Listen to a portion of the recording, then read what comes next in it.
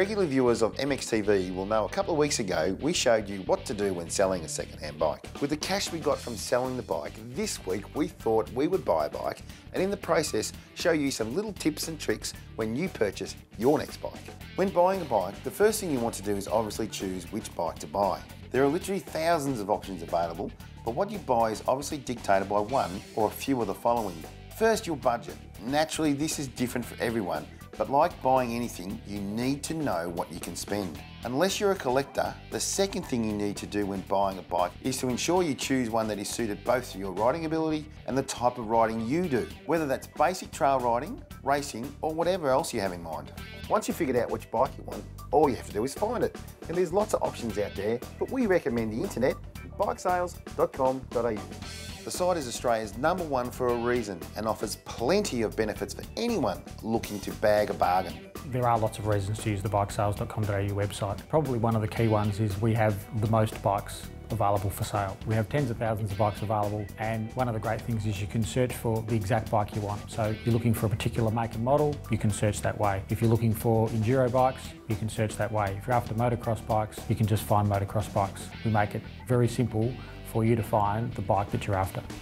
For those who are looking after a second-hand bike, the main search engine on the bikesales.com.au website provides two key ways for you to find that bike that you're after. The first way is you can search by make, model and year, or a combination of the three, and that will take you straight to a listing of bikes that match that. The alternative is that you can just search for off-road bikes. Then on the subsequent pages you can further search just for motocross or just for enduro or even for those kids' bikes. So we have a section for the little ones, you know, the Pee-wee 50s and the 80s, etc. So it makes it very easy for you to find that second-hand bike that you're after. If you've searched for bikes but you've decided that there's two or three that you're really interested in, what bikesales.com.au allows you to do is to select those three bikes, hit the compare, and it actually puts the three bikes side by side and lines all of the features up. So it's very easy to compare on one page the three bikes that you're interested in. Makes the final choice of which of those bikes you're going to inquire on a very simple process. When you've found a couple of bikes that you're interested in, I suggest that you jump onto the valuation tool on bikesales.com.au. It's powered by Redbook, and what it allows you to do is select the make, the model and the year, and it will provide you with an estimate or a guide in terms of that bike's trading price, but also what the bike was new. As bike sales, we constantly are on the lookout for potential scammers who are placing ads. There are not many ads, if any, that get through our fraud protection system. Unfortunately, there are potential scammers out there. So on bikesales.com.au, we've built a dedicated help centre. On that site, we have a range of hints and tips for buyers on things that they should be doing or looking out for when they're going through the buying process. And we've put a lot of effort in, and we continue to add functionality and features to that on a regular basis. Okay, we've had a great look on bikesales.com.au and I think we found the perfect bike. It's a 2003 WR450F. Comes with a Pro Circuit pipe, it's been serviced regularly, and most importantly, it's in the right price range. Time to get on the blower and check it out. Once you've contacted the seller and have got a time to meet, there are a few things you need to check on the bike. Check the frame for any cracks or defects. This is obviously very important.